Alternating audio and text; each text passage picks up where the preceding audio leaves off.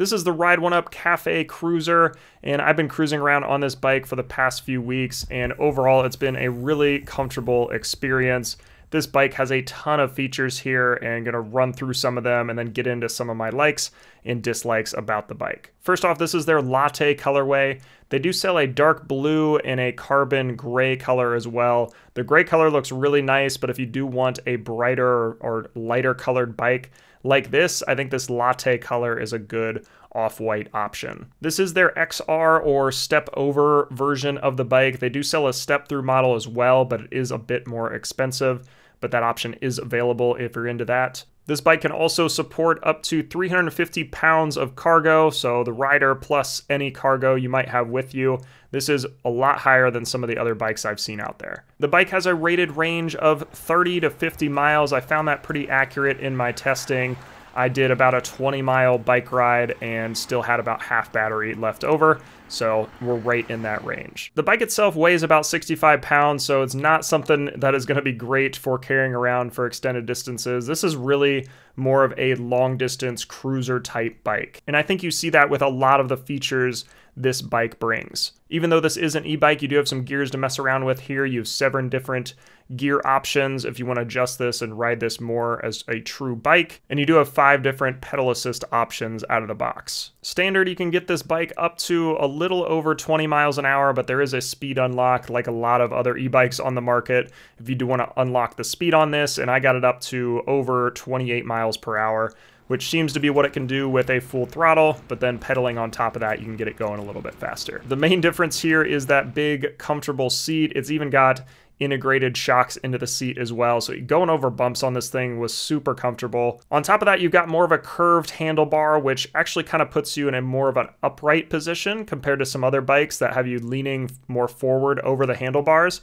This is a really comfortable, just cruising position, if you will. And the only weird part of the screen here is that since it is on those curved handlebars, it's in kind of a weird position. I actually ended up moving this display up towards kind of the center of this so it's easier to see. But I've also realized that's now causing a problem when I want to change settings or adjust my pedal. I have to pull my hand completely off the handlebar, reach over here, do that, and then go back to the handlebar here.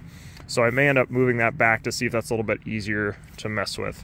You've also got this huge rear rack, and there's lots of different accessory options with this, either directly through Ride1Up or if you just want to strap something down to the bike. There are integrated lights here as well, so you can turn those on by pressing and holding on the plus button on the screen there, and that'll turn on the front and rear light. Only downside I saw here is the front light does tend to get blocked by just the variety of wires up front. Even if you move them out of the way, as soon as you turn the handlebars, that tends to get blocked again. So not a huge deal because it's not going to block the light completely, but there are some weird shadows just with all the wires there. I also found that the rear light does not blink when you're slowing down. On some of the other e-bikes I've tried, this rear light will blink, which is really nice if you are doing riding on the street where you've got a lot more people that are looking out for you on the road. This just adds a little bit more visibility, and unfortunately this bike does not have that. Some other comfort features here, you've also got these really wide tires.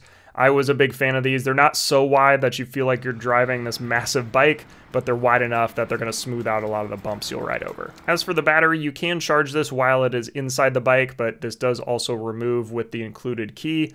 Only weird part here is it does drop out of the bottom of the bike, so it can be a little bit difficult to slide that battery out, but not impossible, and you can charge it away from the bike as well. So if you want to bring this inside or bring it closer to an outlet so you don't have to move this entire bike, you have that option as well. As for riding this bike, overall, like I've said, it is just a comfortable experience. It's got really smooth acceleration.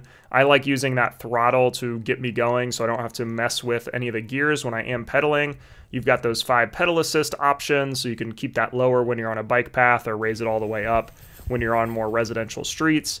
And I just had a great time riding this thing. It's gotten me from point A to point B very comfortably and smoothly, and just had a lot of fun along the way. Only downside I noticed with some of the long distance riding was going uphill.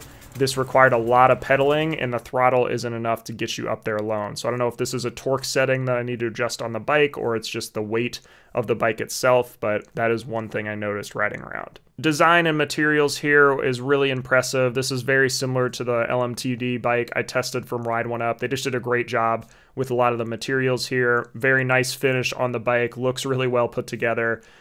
Even down to the fenders. Usually you get these plastic kind of flimsy fenders on the bike. This one actually had metal ones included. This bike was really easy to assemble as well. I liked that most of the parts of the bike were already put on, and I really didn't have to spend a lot of time putting this thing together when I got it. I could just get right to riding. So overall, I would recommend this bike to a few different types of people. I think if you're going to be using this bike for commuting, especially along kind of long, flat surfaces where you might need some extra cargo space with that rear rack and just want a comfortable ride when you're getting to work, this is a great option for that.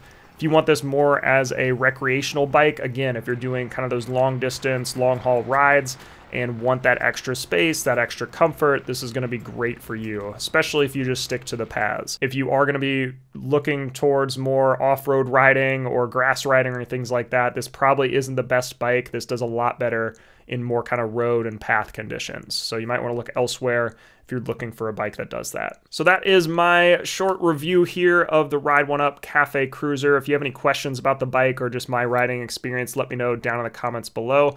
Thank you so much for watching, and I'll catch you in the next video.